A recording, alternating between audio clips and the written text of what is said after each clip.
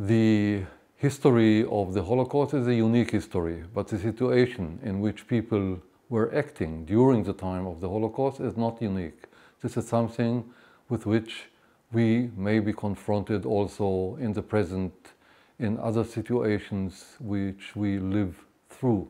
We have to learn how to react in a totally different way than those people who were in the SS, in the police, in the German army during the Second World War.